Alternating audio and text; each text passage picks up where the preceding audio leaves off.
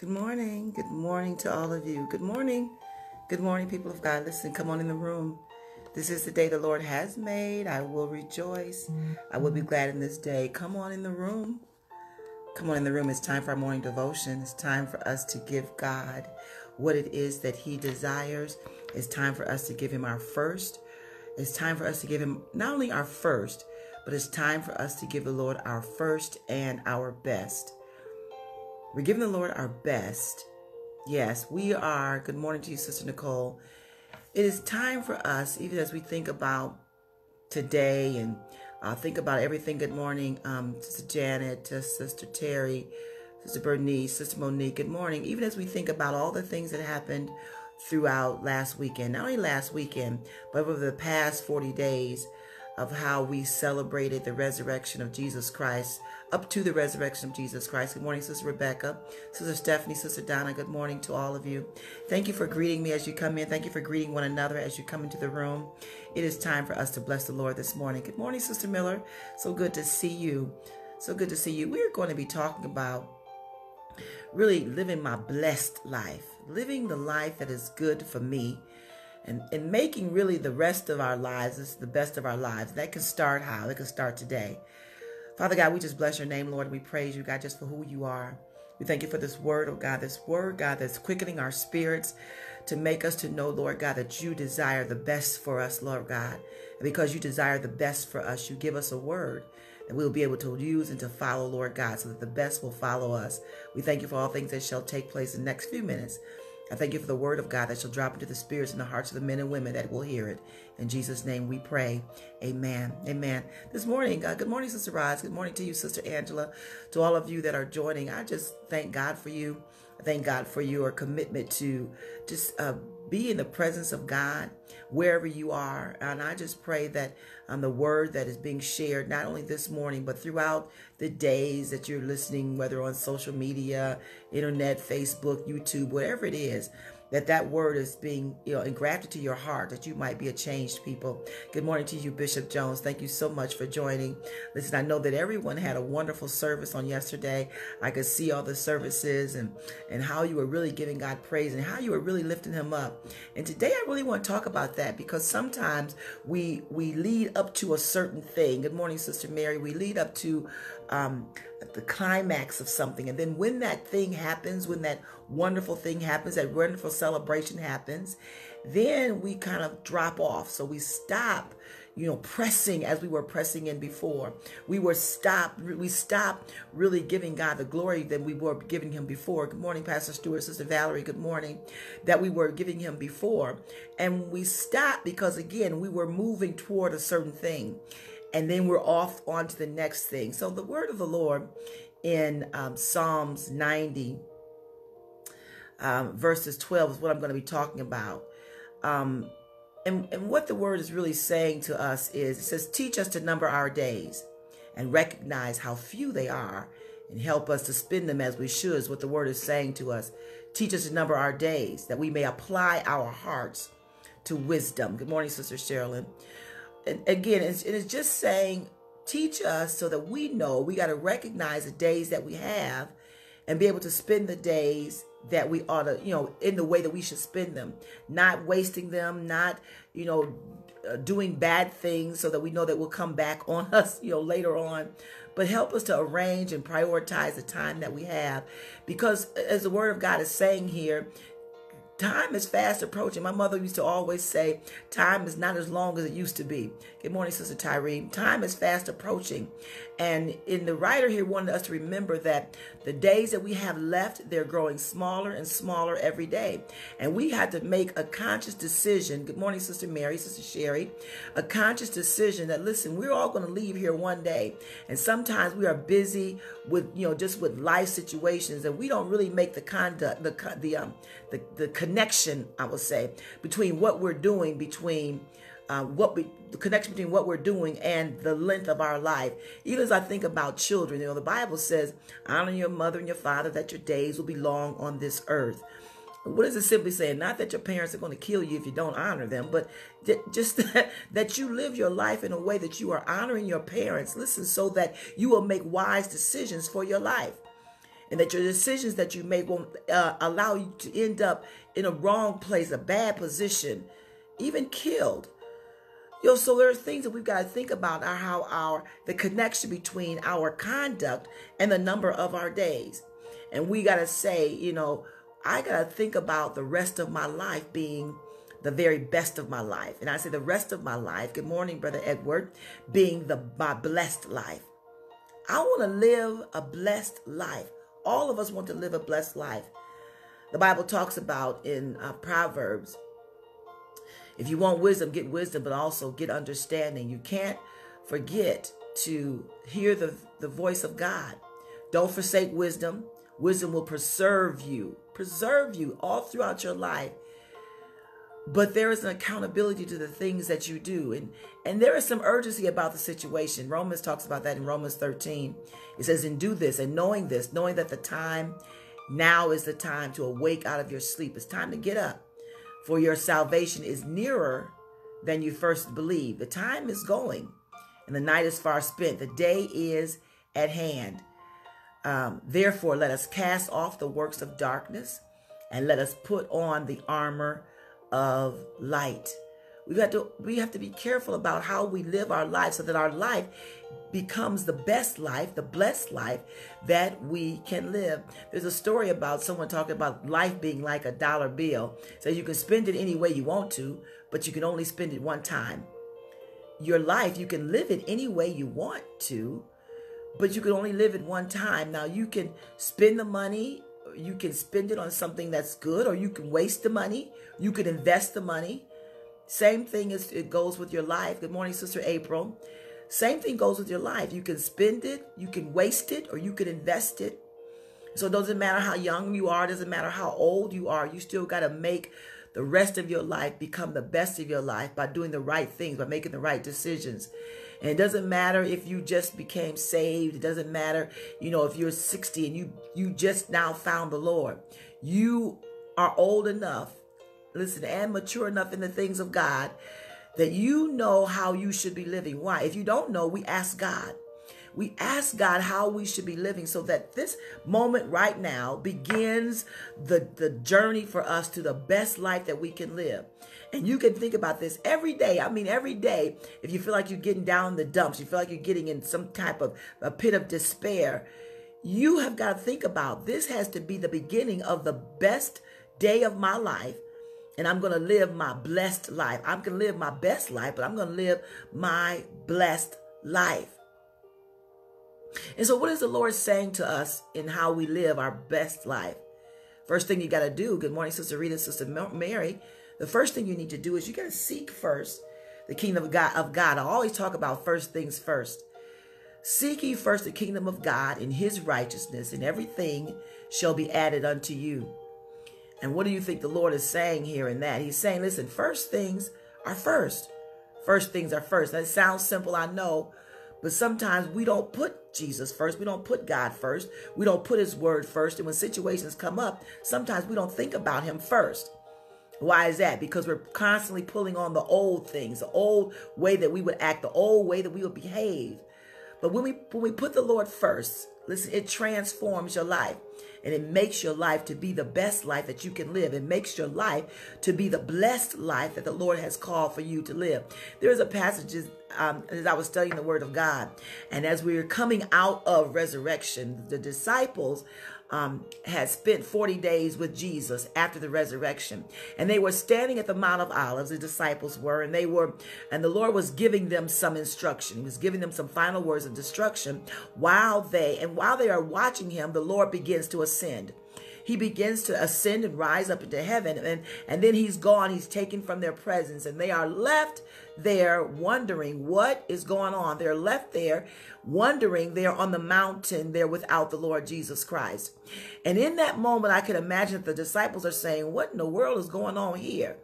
And their minds are probably saying, they're not really thinking about what the Lord had already spoken to them, but their minds are probably confused about it. And the word of the Lord says, while they are standing, looking up at the sky, the messenger from God appeared, and it says, ye men of Galilee, why are you standing, gazing up into heaven? The angel says, listen, what are you looking at? In other words, he's saying, what is it that has your attention? What is it that you're focused on? What are you looking at? And sometimes I would say, that Jesus was giving the instructions to the disciples. And I wonder why, the disciples were in amazement or bewilderment, because the Lord is saying to you, I already told you I was going. I already told you that I was going to ascend into heaven. In John 16:28, the word says, I came forth from the Father and have come into the world again. I will leave the world and go to the Father. So they already knew he was going to ascend, but they were wasting time, is where I'm going with this. They were wasting time looking up at Jesus, wondering, what in the world? Why are you leaving? What are we going to do without you? But the Lord has given us many instructions while we're sitting around wasting time.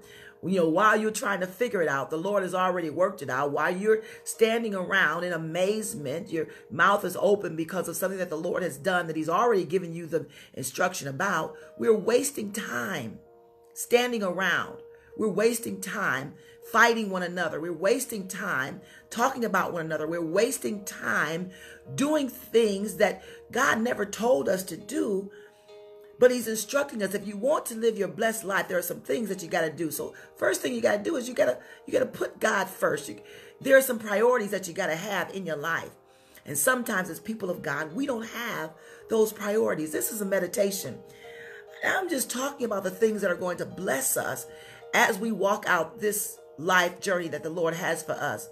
Because after the resurrection, there were some things that happened for us. The Lord did that for us, that we would be equipped to do what it was that we needed to do to live the best life that we could live. So we got to set some priorities. We got to have some priorities, people of God. Everything hinges around the value that you put on them. But if your priorities are not in the right order, then your life will not be in the right order. If your priorities are not right, then you will not be right. That doesn't take a rocket scientist to figure that out. So you don't have to pray about what your number one priority in life ought to be. You don't have to think about it. You don't have to discuss it. You already know what the Bible says is seek ye first the kingdom of God and his righteousness. I know we want to put our husbands first. We want to put our children first. Some things we want to put our job first. I heard the Lord, he said, I'm a jealous God, though. He says, you should have no other gods before me.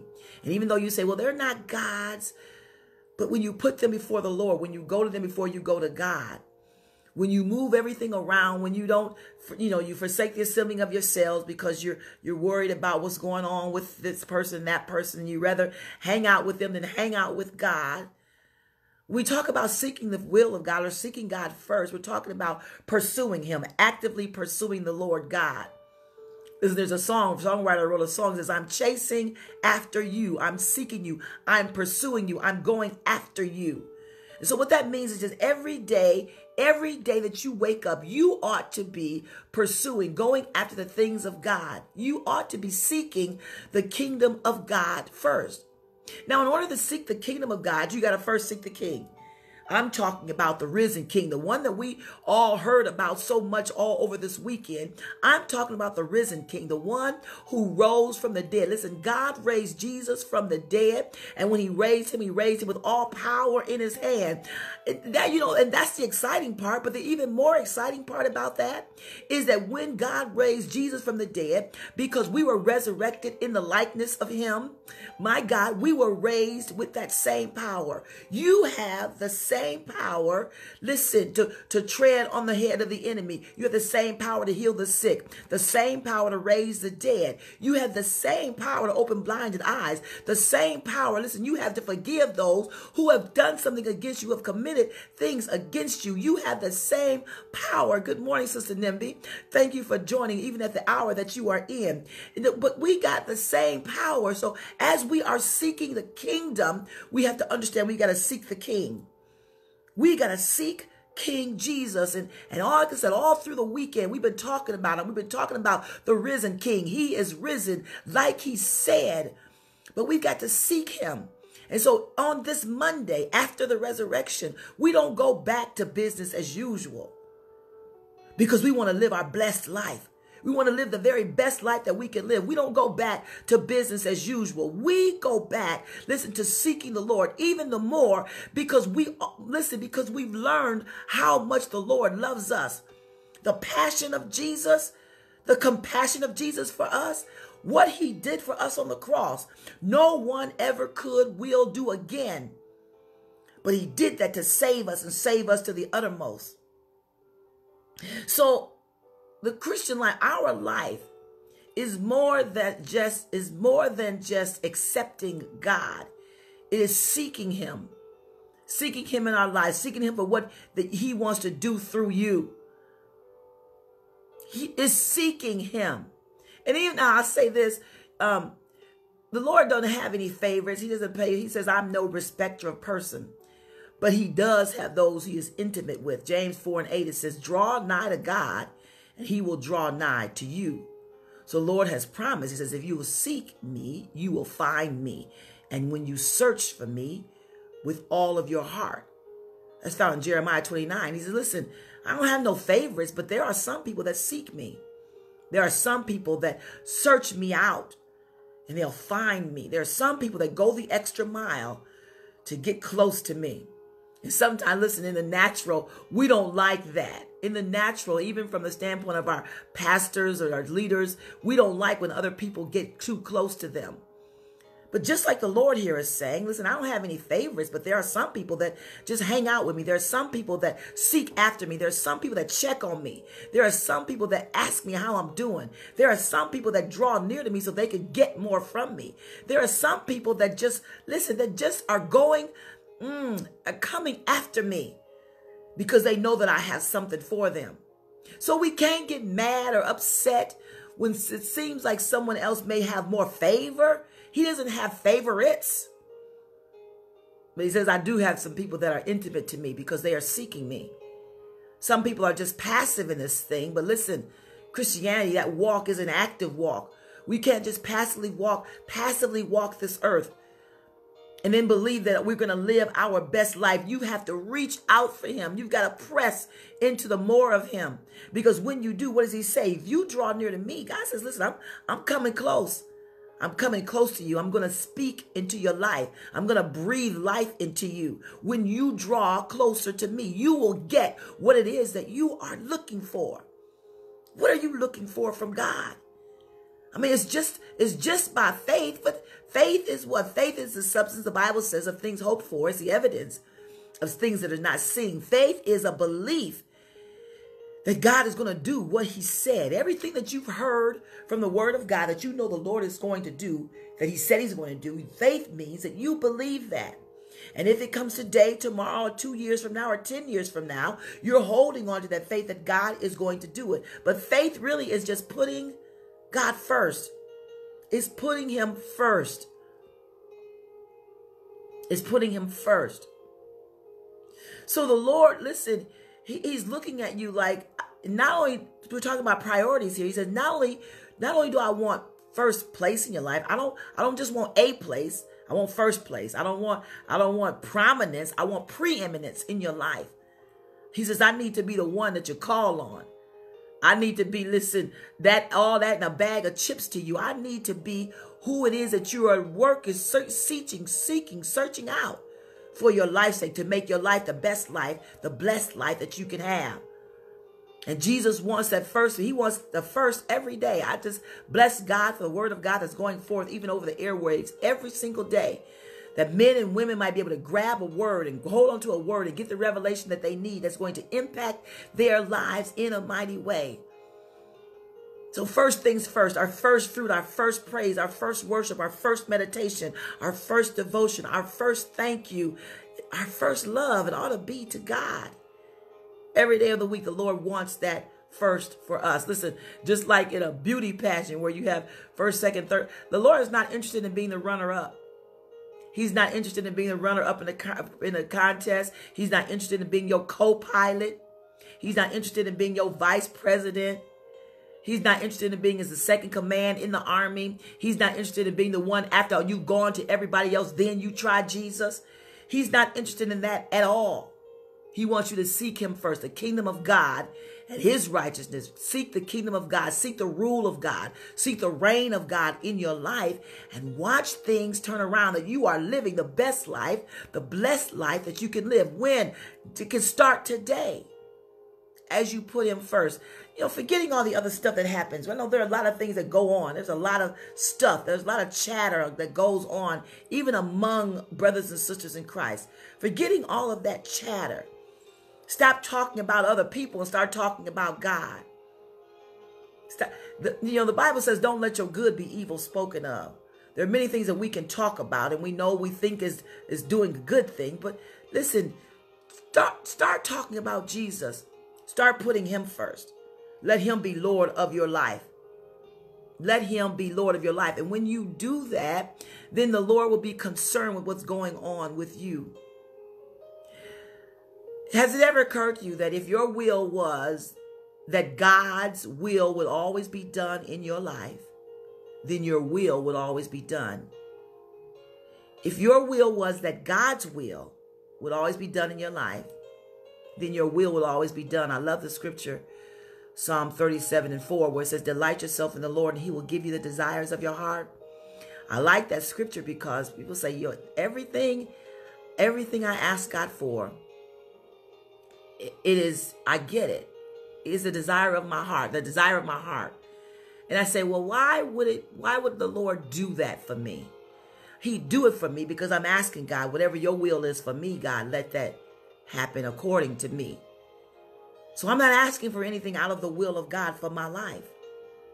And so when you say, God, let your will be done with me, then your will always be done because you will always be seeking what God is seeking for you. You will always want what God wants for you. And you won't want anything outside of that because it's not God's will. Living our best life, living our blessed life. We have to then seek righteousness, seek personal righteousness for ourselves. So not only are we to seek the kingdom of God, but we're also to seek his righteousness, his goodness. We are to seek God's, not only his control over us, because that is that. We talk about self-control being one of the fruit of the Spirit. But as we have self-control, the Lord then controls us. Why? Because we know what it is that he wants to do in our lives.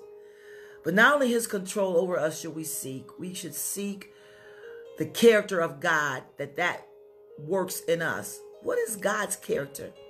Love, forgiveness. Oh, wow. Those are not dirty words. But those are words that we should be living by.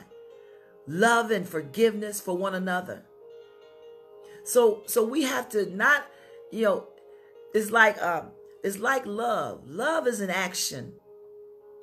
And it isn't something that you always inwardly express, but it's something that's expressed on the outside, just like righteousness. Sure, it can be what happens on the inside of you, but it is also what happens on the outside of you. It's also expressed outwardly. Why is it expressed outwardly? Because we talk about a man's character being an outward expression of whatever is controlling you on the inside. And so whatever is controlling you on the inside, that's what manifests on the outside of you. And so when you are seeking righteousness, that may be something controlling you on the inside, but it should manifest on the outside to what? Faith. Faith. So your character is seen by what? Your conduct in the word of God. Proverbs 20:12 says, the hearing ear and the seeing eye, the Lord have made both of them. He made them both, meaning he wants to control them both so that you can see the right things and so that you can hear the right things. And so that those things will impact you, yes, from the inside, but it'll be manifested on the outside of you. So that when people see you, they see the kingdom inside of you. They see the kingdom at work in you. And if the kingdom can be at work in you, then surely it can be at work in those that are watching you. Listen, you're never going to make a difference in your community. You never make a difference in your region, in the world, until the world sees a difference in you. And some of you, listen, you've not been walking this Christian walk a long time, and some of you have. But it's only until someone sees a difference in you that you know that you are walking in the will and in the way of God. that you are walking toward the kingdom of God, when you are seeking God, someone has to see a difference in you. And when they see that difference, listen, you can't go back. You can't go back to the old way. There's some things that we still need to have cut away. And as the difference is being seen in you more and more every day, some of the old has to be removed. Some of the old has to be removed. You cannot continue to fill a full glass. Something has to come out in order for you to put more into it. So if your glass, if your life is filled with the old, is filled with old sins, is filled with old things, you got to remove some of those in order to put the new in so that people can see the kingdom of God at work through you. Yes. So when we're walking this walk, the Bible says, they will know you are Christians by what? By the love that you show. They will know that you are Christians by the love that you show. And so you've got to desire a walk with God. And what is it? Like I said, having the mind of Christ, the mind of forgiveness, the mind of love. You've got to desire it. What do you really want your life to be? Do you want to continue to live a life of struggle, a life of turmoil, listen, a life of inconsistency? Or do you want a life of stability, a life of love, a life of blessings, a life of the promise of God being manifested in your life? The Bible says in Matthew 5:6, blessed are they which do hunger and thirst after righteousness, for they shall be filled. Blessed are you if you hunger and thirst after righteousness, for you shall be filled with righteousness. So you have to have a desire to do the right thing. You got to have a desire to be right. You say, Pastor, why would you say that? Because some people look not about the right. You got to have a desire to do the right thing. You got to have a desire to live right. As much as you can, you have to have a desire to want the things of God for your life. And I know you're saying, well, everybody wants the things of God, but how bad do you want the things of God? How bad do you want them? Are you willing to put God first? Are you willing to pursue God? Are you willing to seek the Lord? Are you willing to desire after him? Listen, you got to seek righteousness, the right thing. God is not interested in your righteousness. He's only interested in his righteousness because, listen, the Bible says there is a way that seems right to man, but the way of that, that's the end of that is destruction. We're not talking about man's righteousness. We're talking about the righteousness of God, what God has shown you in the word of God. That's what God is interested in. He's not necessarily interested in what you can do for him because he doesn't need us to do anything. God has everything under control. What he is interested in is what he can do through you. What can he do through you? I'm talking about living your blessed life. There are, when we seek righteousness, there is a difference between self-righteousness and the righteousness of God. And we got to understand what that is. Because many times we can say, I did it. It was me. I'm doing it. And that's self-righteousness. But you have got to seek God. You got to say, God, I didn't do that. I didn't have nothing to do with this. I was just a vessel being used by you. I didn't have nothing to do with this. Because if I wasn't there to make it happen, Lord, you would have found somebody else. And so I thank you, God, that you are using us as vessels to carry out your will, to carry out your word, Lord God. So righteousness, listen, before you live righteousness, you got to be able to, God has to give it to you. You got to seek it. So Jesus came and he died that you might have the righteousness of God. He died that you may have the righteousness of God. And when you have the righteousness of God, I'm telling you, you are able to live your best life. And when you do that, listen, I'm out of time. You can see the promised prosperity that God has for you. The Lord has promised things to you. Because what did he say? He says then, when you seek his kingdom, when you seek the king, and when you seek his righteousness, he says, all things shall be added unto you. What things is that? The Lord said all things. He says, he was talking about the things that people worry about. What do you worry about? You worry about finances. You worry about good relationships. You worry about your marriage. You worry about your employment. You worry about your mental stability. You worry about your Christian walk. He says, whatever it is that you're concerned about, he said, those things will be done for you. They will be added up for you. Sometimes, again, we worry about finances. The Bible says, lay not up for yourselves treasures upon earth, where moths and rust uh, uh, and corrupt it. He says, and where thieves break through and steal it. He said, don't worry about that. He says, listen, I even got the clothes. He says, therefore I say, you take no thought for your life, what you shall eat, what you shall drink, for your body, what you shall put on. God says, it's not the life more than meat and the body more than raiment. The Lord is saying, listen, when you seek me first, I'll take care of everything. That's how you live your blessed life, your best life. He says, when you seek me first, I'll take care of everything. He says, he told the people about, even we diet all the time. He says in verse 27, he says, which of you are taking thought can add 1 cubit to your stature? Can you build yourself up? The Lord is saying, I got all that under control. I'm taking care of it all. What is that? He says, all things will be added unto you. That means you don't have to worry about anything. You don't have to walk around in want. You don't have to walk around in need. Listen, and I tell you this, the God doesn't give you everything that you want. I'm glad that he doesn't, because if he did, some of the stuff that we wanted wouldn't be good for us anyway. He doesn't give us all the things that he wants, but he does. But the Bible says, I will supply your every need according to my riches and glory by Christ Jesus. Everything that you need, the Lord says, I will give it to you.